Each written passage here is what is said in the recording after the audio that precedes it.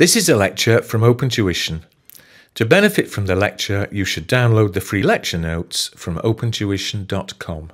This part of the syllabus is going to go through there and look at how economic changes can have an overall impact on your business. So the first example that we'll see is looking at how economic changes with regards to inflation and also interest rates can have an overall impact on your level of profitability. And then what we'll begin to do is start to look at as well how changes in exchange rates can also impact your business. And a lot of this is very relevant in the current economic climate if you think about what happened in 2016, whereby the United Kingdom voted to leave the EU. And also there was the election of the current US president. Okay, both of those have had an impact on the economy. Obviously, some things have been positive, some things have been negative. Let's not go into them in any detail. I don't want to get political about it. Okay, you can think about that away from these lectures. What we're going to focus on is how those economic changes make a difference that you need to consider when you're setting your objectives. Okay, and as I said, we're looking at interest rates moving up and down, exchange rates moving favorably or unfavorably, and that will obviously depend whether you're importing or exporting your goods. And then also as well looking at inflation, because as inflation goes up, it erodes the purchasing power of money. Maybe your consumers have less money to spend, and if they have less money to spend, then the likelihood is that your sales will go down. Okay, so let's go through there and have a look at that. So the first one is an overall encompassing example. I say encompassing, it doesn't talk about exchange rates. We'll leave that until the next section. And it wants us to go through there, and it says as a requirement, calculate the expected earnings for next year and also the change in the earnings, so from what they were to what they will be in the future, adjusting for the predicted changes in the economy. Again, these are predictions, and unless you are a genius economist, then things will go through and change. Your predictions will not stand firm, but we don't need to worry about that. So what we've got here is we've got a statement of profit or loss for the most recent financial year. I think the company there is called Wiggins, so continuing with the cycling theme if you so wish. And you can see there revenues, operating costs, operating profit, bit of interest, bit of tax to give you those current year earnings of $43.8 million.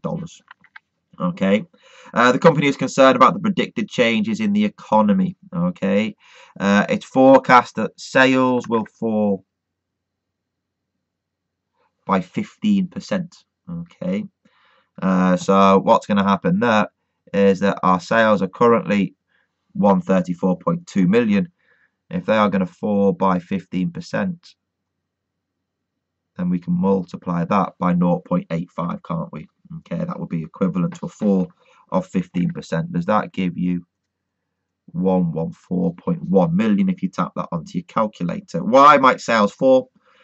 Could be that maybe there's an increase in interest rates. I don't know, a reduction. An increase in your interest rates. It might make more borrowings more expensive for the consumer, so mortgages rates would go up, and therefore they'd have less money to spend on purchasing other goods. It could be that inflation has risen. As inflation goes up, people have less money to spend as well because they're having to spend more money on increased utilities bills, okay, gas, electricity, water. So that's caused our sales to fall. Likewise, it says due to increased competition from overseas. So again, that's a big issue currently, isn't it? The operating costs will rise by 5%. So your goods are now more expensive, and if they increase by 5%, they will grow to 1.05 of their current total, giving me, is it $71 million. So my current operating profit there was 66.6. That falls to 43.1. Okay. Then what we've got, it says there's a fall in the interest rates. Okay, so interest rates have fallen to 5% on the 100 million. So does that give me 5 million, which goes through there and gives me, is it then, PBT of 38.1 million. and the tax rate will fall to 22%. So that the government here is tried to help the economy, tried to help businesses by reducing the tax rate, because the economy isn't doing so well with regards to falling sales, rising costs. Okay, again, a lot of that can be seen in the world as we currently operate. So 22% of the 38.1, no messing about for any craziness in terms of capital allowances and depreciation. I think that there is 8.4. Okay, let's just double check. 38.1, 22% of that is 8.4. Okay, so that gives me there my earnings. Is it of 29.7 million? So there has been a fall, hasn't there? Is it from 43.8 to 29.7? Okay, so my percentage fall is there as 43.8 down to 29.7. The original earnings were there, was it as 43.8, isn't it? So I think that is a fall of 32.2% in terms of my overall level of profitability. Okay, which when you think that your sales had fallen by 15, costs had risen by 5, you know, okay, that wasn't good for your operating profitability, but you would hope that maybe due to the reduction in the interest rates and the reduction in tax from 25 down to 22%, that might have offset things a little bit, and it hasn't, has it? Okay, there's still been a considerable fall in your earnings by 32.2%. Okay, so that does sort of test two parts of the syllabus as well. It's not just testing, if you like, your knowledge of ratios, because we can, think in there about the percentage fall in ratios, or the percentage fall in earnings, I should say, as being a ratio, or should I say a growth trend. But also test your ability to predict the future, okay, and taking a current set of financial statements and making adjustments to show what it will be in a year's time. Okay, so that's going through there and looking at your economic changes, looking there a little bit at interest and inflation before we then pick it up a little bit further. Okay, so let's go through there and have a look at the impact that you have, is it on your foreign exchange rates. Okay, and what this goes through and starts to look at is what's referred to as purchasing power parity and interest rate parity. Okay, because ignoring any impact that the government have on interest and inflation, what should happen in an ideal world is that whether you buy or sell goods in your country or another country, the effects of changes in interest and changes in inflation should cancel each other out, so that regardless of the level of changes, the price of the goods will change, so that it is no cheaper to buy or sell goods at home than what it is domestically. So sorry, I should say overseas. Okay, so what we begin to start to talk about is we start to go through there and talk about, is it strengthening of currencies, and is it your weakening of currencies? Okay, a strengthening of a currency is whereby you get more overseas currency for your domestic currency. So let's just say we had, was it an exchange rate of 1.1 euro to the pound. Okay, the pound would strengthen if it went to 1.2 euros to the pound, because we are getting more euros for my home currency. Okay, or if you like, your base currency, the figure that is quoted to 1. Okay, and the strengthening of a currency is beneficial to your importers of goods in a foreign currency. Okay, because if you are buying goods in a foreign currency, so if you are a UK importer of goods and you are buying them in an overseas currency, then it's cheaper to buy those goods, isn't it? Because you get more overseas currency, more euros per pound, so it's a lot cheaper to buy, isn't it? Okay, just think about it. If you bought €1 million of goods, previously it was 1.1 euros to the pound. Divide 1 million by 1.1. What do you do? 1 million divided by 1.1. that's £909,000 it would cost to buy. But if the pound strengthened against the euro, did we say to 1.2 euros to the pound? So if I did the same 1 million euros divided by the 1.2, it would now cost me £833,000 to buy those goods. Okay, so a strengthening of a currency is beneficial if you are importing your goods, okay, in a foreign currency. A weakening is the opposite way round. So when one currency strengthens, that means the other currency has to weaken, doesn't it? So in our example of going, was it from 1.1 euro to the pound to 1.2 euros to the pound had strengthened. If that's the case, then the euro has weakened, okay? And that wouldn't be good to your importers of goods because the goods will be more expensive, okay? So we said previously it was 1.1 euros to the pound. And therefore, if the currency weakened, so if your pound sterling weakened to say 1 to 1, it has happened in recent times, hasn't it? It's even got worse than that, but let's not go there. So if it went to 1 euro to the pound, then if I was buying the goods of €1 million, it would now cost me €1 million, whereby when it was 1.1 euros to the pound, it would have cost me, was it £909,000? So it gets quite tricky, doesn't it, to think about. But just having awareness of the strengthening and weakening of a currency, I tend not to use that too much. Just be aware of it in objective test questions. I prefer to think about the currency moving in your favour or moving against you. Okay, but there we go. But the main thing that you've got there is that when we're looking at the movements, a lot of it is impacted by supply and demand. Okay, and that supply and demand, where does that come? Comes from inflation, comes from change in interest, and also any economic and political prospects. But from an exam perspective, we're not going to think about economic and political prospects. It's not an economics exam, and it is not a political exam. Okay, you can debate politics as much as you so wish. Okay, what we're going to look at is how the buying and the selling of goods is impacted by inflation and interest. And to go through and start things off, I'm just going to go through there, and if I can squeeze it in, just a little illustration of what we've got to show how we can then work the subsequent example. So let's just say, let's look at what happens today. And we've got goods in the UK. So let's just say it's a pair of branded trainers, shall we? Okay. And in the UK, those branded trainers cost you £100. Okay. To buy an equivalent pair of trainers in the US, the same branded trainers, if they are there at $120,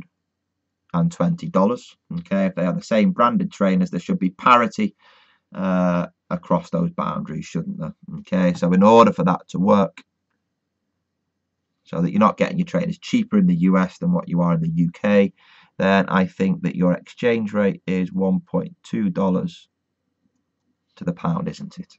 Okay, yeah, 120 divided by 100 is 1.2, isn't it? Now let's just say that both the US and UK economies are subject to inflation, aren't they? Okay, now what you've got there is in the UK, let's just say the inflation rate is 5%, and in the US it's there as 3%. Okay, so what then happens to the price of your branded trainers? I'm not going to say the name of the brand because I wouldn't get paid for it. Okay, maybe if I mentioned a brand, I might go through there and get a free pair of trainers in the post, but it's unlikely to happen, so we'll just keep with branded trainers, shall we? So in 1 year, that means that those branded trainers will cost £105, isn't it? Okay, and what you've got there in the UK, you have a higher rate of inflation. Now, if you have a higher rate of inflation, you would expect your currency to weaken, wouldn't we? Because if you've got a higher rate of inflation, then that's eroding the purchasing power of your money, isn't it? Okay, and if it's eroding the purchasing power of money, nobody will particularly want to buy your currency, and if people don't want to buy it, prices fall. And we talk about falls in prices in terms of currency as a weakening of your currency. Okay, So we would expect there to be a weakening of the pound. Is that the case? Well, in the US, ignoring any political factors or any influence of the government, the price of those branded trainers would rise to $123.6, wouldn't it? Okay, taking your 120 and increasing it by the inflation of 3%. Well, if that's now the case, has there been a weakening of the currency? Remember, we're trying to maintain parity. So what you've got there, if you do 123.6 divided by, is it the 105? Does that go through there and give you $1.177 to the pound? Okay, compared to it previously was $1.2 to the pound. So there has been a weakening of the pound, hasn't it? We're getting less overseas currency, less dollars for my pound, and we would expect there to be a weakening of the currency because the inflation is higher in the UK. If you think about it from a US perspective, the inflation is lower, so you would expect there to be a strengthening of the US currency. And if you were to work it out, not dollars to pounds, but pounds to dollars, you would find that for every dollar you are now getting more pound sterling. Okay, so what we need to be able to go through and do from an exam perspective is to be able to appreciate what we've just spoken about there, but also we need to be able to predict that future exchange rate. And the easiest way to go through and do it is to go through there and say that my future rate, or your forward rate, is equal to your current rate multiplied by 1 plus, is it the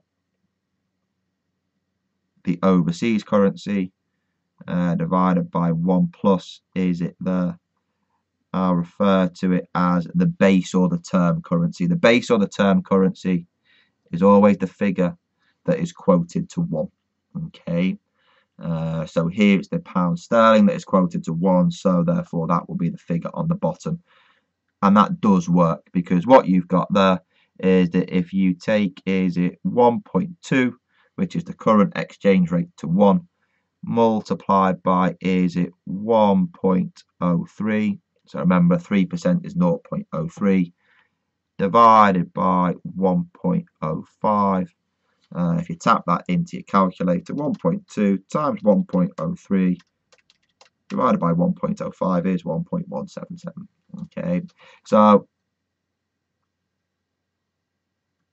make sure that you remember that formula there, because what goes through and happens is that we look at it with regards to inflation, and then the same goes through there and happens with regards to interest. Okay, so let's go through that and have a look at the example, see what we've got. Okay, so what we've got there is it talks about purchasing power parity. Purchasing power parity talks about inflation, like we went through and did there, didn't we, in terms of buying our pair of trainers to make sure that there is parity across borders. Obviously, there might not be parity as there are other external influences. Okay, this is all very theoretical. So it says that an item currently costs £100 in the UK. The current exchange rate is $1.50 to the pound. Okay, just be careful how that's quoted when it's there, dollars per pound, dollars / pounds, and then the number that is saying how many of the first quoted currency, dollars, there is per each base currency per one of the following currency. Okay, of the second currency. Be careful. It's probably something that you're not so used to. Rate of inflation of 2% per annum in the UK and 4% per annum in the US. Okay. It says, A, calculate the price of the item in 1 year's time in the UK and the US. So that's going through that and getting you to work out this bit, isn't it? That's part A. Okay. And then in part B, it says, as a result, calculate the exchange rate.